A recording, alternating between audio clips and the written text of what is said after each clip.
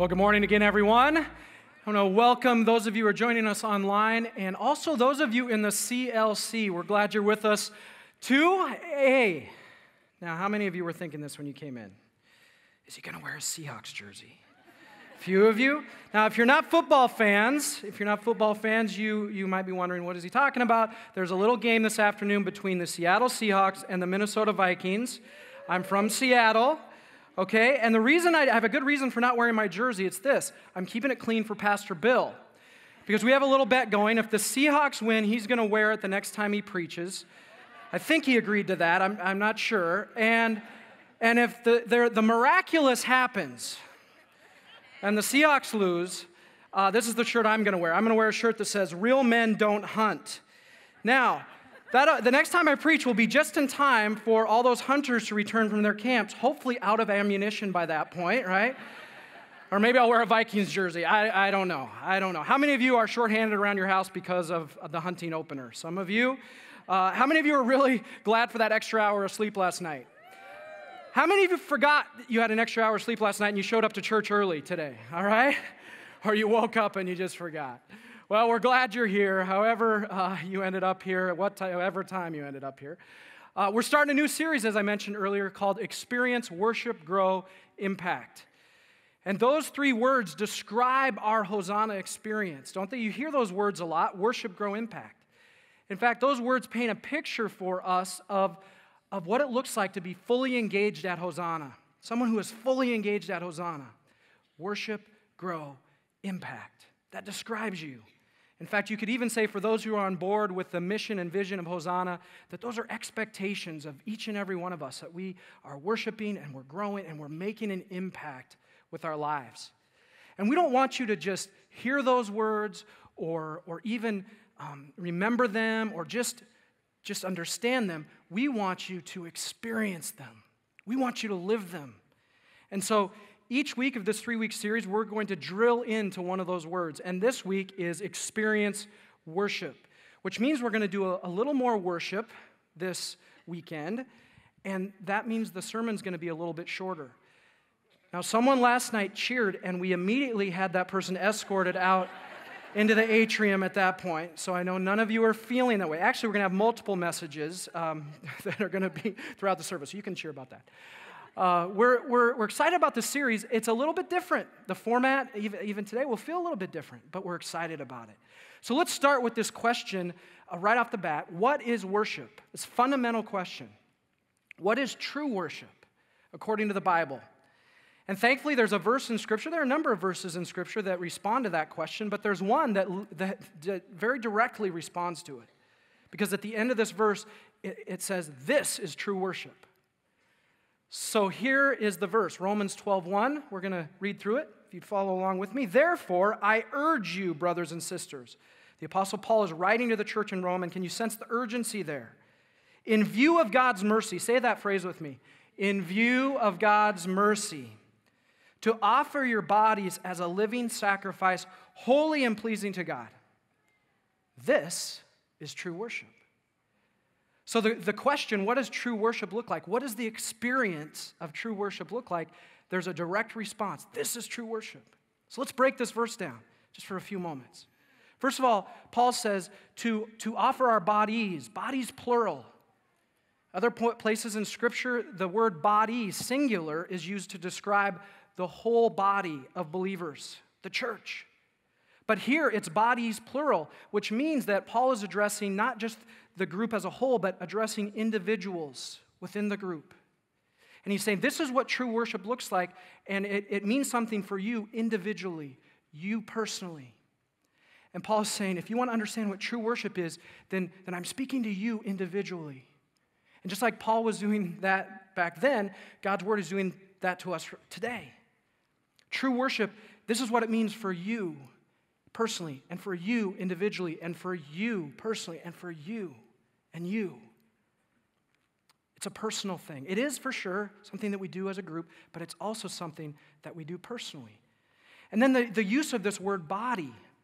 There's a holistic sense to this, where Paul is saying, offer your whole body, not part of your body, not part of your life or part of yourself. Offer the whole thing, the whole thing. if you want to experience true worship. The whole thing. And what that means for us is that worship is not just something that we do on the weekend for an hour or so. It's something that we do every day and every hour of every day. Offer your whole body, your whole life, your whole self. Are you with me here? The whole thing. Which means that worship isn't just about our Sunday world, it's about our Monday world, and our Tuesday world, and our Wednesday, and so on. True worship. An experience of true worship. In fact, Pastor Bill always asks us when we're preparing a service, what is what we do on Sunday, how does that make a difference in their Monday world? And that's what we're thinking about here when it comes to true worship. It's our whole lives, it's our whole selves, our whole body. And then Paul says to offer your whole selves as a living sacrifice. Sacrifice. Sacrifice has been a part of worship, both pagan and Christian worship, at least prior to Jesus, throughout the ages. Throughout the ages, pagan worship has required a sacrifice of an animal or even a person. The Old Testament, there is example after example after example of God's people being asked to make a sacrifice at the temple. Why were they making a sacrifice? They were making a sacrifice to account for their sin, to cover their sin. To receive God's mercy, a sacrifice was required. Now back to that phrase, and this is the key phrase. This is the linchpin to the whole thing if we're going to understand Christian worship and sacrifice. I had you say it, in view of God's mercy. In view of God's mercy. For us as Christians, we no longer have to make sacrifices of dead things. Jesus has paid the ultimate sacrifice on the cross on our behalf so that we can experience God's mercy. Before Jesus sacrificed to receive God's mercy. With Jesus, we receive God's mercy. And although we no longer have to make dead sacrifices, Paul says, now that you are in view of God's mercy, offer your body, your whole life, as not a dead sacrifice, but a living sacrifice. The whole thing. God wants it all. Not because we have to receive his mercy, but because we have received his mercy. Our response is to be a living sacrifice, which may mean, if we're going to be a living sacrifice in our lives, that we may have to make some sacrifices in our lives. We may have to sacrifice something from our time, our calendar, our resources, our agendas, our plans.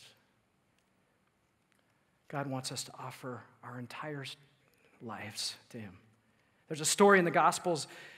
A man approaches Jesus and he says, I've been successful. I've been successful in life. I've been successful in religion. I go to church every week. I follow all the laws. I play it straight. And he says to Jesus, is there anything else I need to do? And Jesus says, yeah, just give me it all. Give me your whole life. That man walks away. But today, as we consider the experience of true worship, God is saying to each and every one of us to pour your whole life out, the whole thing. Don't hold anything back. You know, this is a series that's experiential in nature.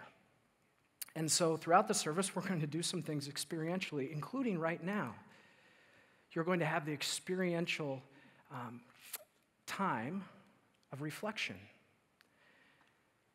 And specifically, we're going to invite you to reflect on and respond to this idea of true worship, the experience of true worship being your whole life poured out as a living sacrifice. During this time, you may want to pray as the music is playing. You may want to just listen to God. What is he saying to you personally? Remember, this is about you and you and you. There'll be some questions up on the screen. They're the same questions that are in your bulletin, and we would invite you to interact and experience this topic, maybe even write some responses. But the question before each one of us is, how will we begin to pour out our whole lives as a living sacrifice? Let me pray with you before we move into this reflection time. God, thank you for making the ultimate sacrifice so that we can, in freedom and in fullness, live out true worship, to offer our whole lives as a living sacrifice, not just on Sunday, but on Monday and Tuesday and every day and every aspect and every second of our lives. And I pray that each one of us would be caught up in this moment to personally consider what this means for us. Move, Holy Spirit. Speak to us. In Jesus' name, amen.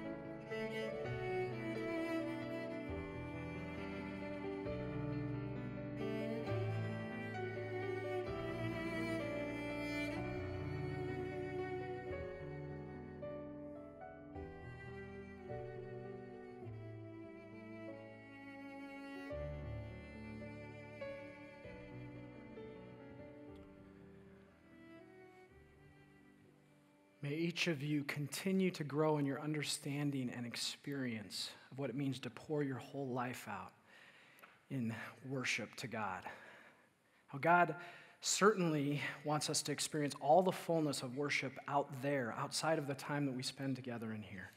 But He also wants us to experience all the fullness of worship together on the weekend as we worship in a service like this. In fact, what happens in here should fuel and form our lives out there. Another way to say it might be that what happens in here is a microcosm of our lives out there. One little example of this would be that sometimes in worship in here, we may feel like we want to sing out or maybe express ourselves in worship in a way that we never have before, but we have this thought, what will others around me think? There's a self-consciousness. And in a worship service like this, God would say, lose that self-consciousness. Let it go, let go, and experience and encounter God more directly and intimately. And if that happens in here, wouldn't that be a good thing if it happened more out there? Care less about what others think so that we can experience more of what God has for us in our lives. Just one example of how this is a microcosm of life out there. Now, someone who knows a little bit, I think, about worship and worship services here at Hosanna is our worship pastor, Chris Gresseth. Would you listen and watch the screens with me? Hey everybody, Chris here. I am so thankful to be talking to you about worship today. I can't believe on the 1 week that we're talking about worship that I'm gone. But my brother's getting married, and so I'm celebrating with him and his wife Andrea in North Carolina. But I'll be home with you soon, and I'm looking forward to that. Let's put a scripture up on the screen. It simply says, "Oh, magnify the Lord with me. Let us exalt his name together." Would you say that with me? "Oh, magnify the Lord with me. Let us exalt his name together." And I love that. And that's what we do every Sunday and Saturday night when we come together and worship. I love worshiping with this congregation. You know, the scriptures are filled with great examples of people coming together to worship. They would call that the Great Assembly. I'll never forget that first time I was asked to lead worship. I was 15 years old, and I thought, how in the world am I going to do this? I was completely scared. And that night, I went in my room, and I prayed, like, Lord, teach me how to do this. Help me. And I grabbed my Bible, just flipped it open randomly, and this is what I read. It's in 2 Chronicles chapter 5. "Indeed, it came to pass, when the trumpeters and singers were as one, to make one sound to the Lord, praising and thanking him. They lifted up their voices with the trumpeters, cymbals, and instruments of music, praising God, saying, For he is good, and his mercy endures forever. That the house of the Lord, just like the church, was filled with a cloud, so that the priest couldn't continue ministering because of this cloud. For the glory of the Lord filled the house of God." I want to say that one more time. The glory of the Lord filled the house of God. Now, you hear me say it from time to time, but there's a powerful thing that happens when we come together and worship. And this is a great example of it. You see, they began to lift up their voices to the Lord, and God's presence came. That's what that cloud represented. It represented the Holy Spirit, God's presence. And this happens to us, that the glory of the Lord fills this place, fills our hearts when we come together and worship. Jesus himself said, "When 2 or 3 are gathered in my name, there I am in the midst of them." And when we worship together, Christ is with us, and we see him in our perspective. And I believe that all we need is found in the presence of God. You can know the voice of God. You can know his leading. The scripture says that when we call, he answers, and if we draw close, he'll draw close to us. And this is seen here in this scripture. What I love about the scripture is that in the subsequent verses, or previously to this, it says that the priests didn't hold to their own divisions. You know, there's a lot of divisions that they could have held to. They could have said, I'm not a part of this generation, I'm older, I'm younger, or hey, I'm from a different family, or maybe a different race, or whatever, but they came together. They put those divisions to the side and came together. And I want to encourage us to continue to do that. I believe we do that. Scripture says this, that one generation will praise you to the next. I love seeing grandkids sitting with grandparents and everybody singing and worshiping together. What an amazing thing. We can put our divisions to the side and come together and worship corporately. We do that. And I believe there's power in that. From there, the scripture says that they began to sing and lift their voice. You know, that speaks to the expressionness that are done in worship. And oftentimes, I get questions on that. They'll say, Chris, how should we worship when we come together? What does the Bible have to say? And an easy way that I like to say it is, we believe in a full expression of worship. We all need to be on the journey with how Scripture says to worship. And simply a good way that I like to say it is that it starts off with, be still and know that I am God.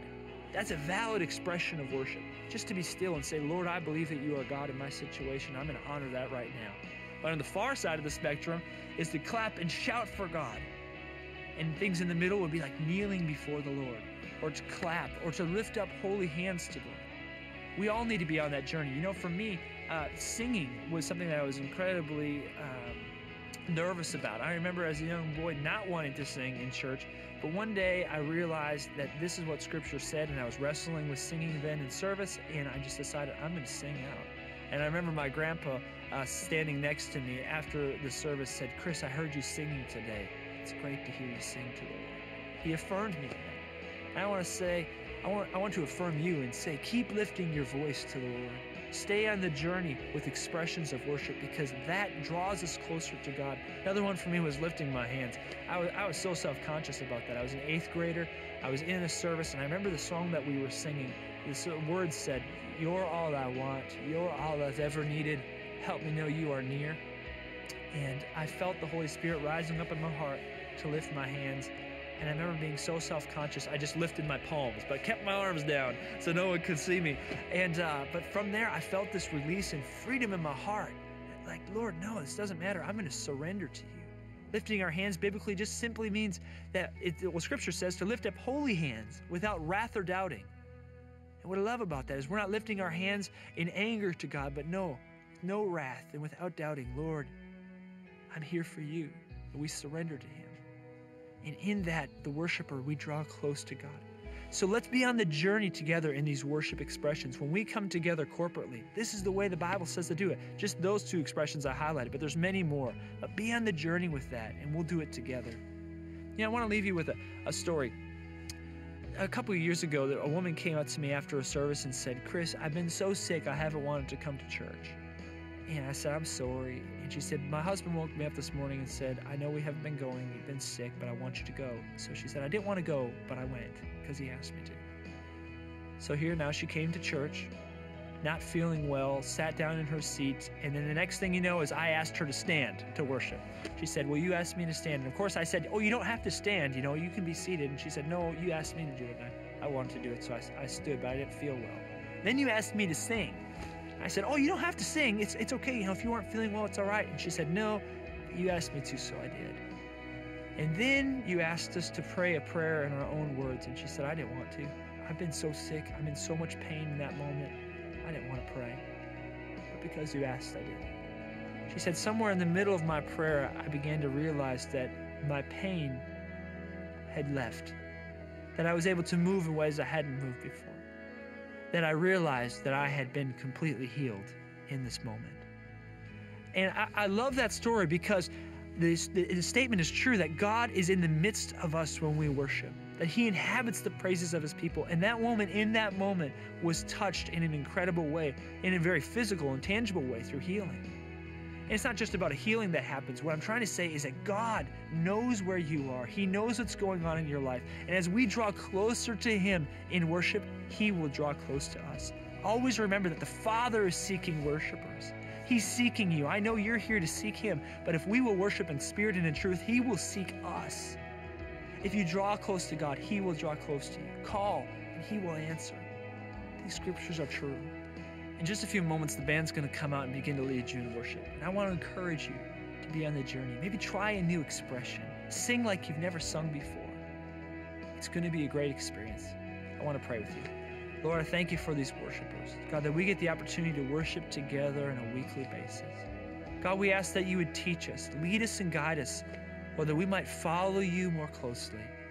God, we ask that Your presence would come in a powerful way today, Lord, that we might know You better. In the name of Jesus we pray. Amen. We'll see you soon, guys.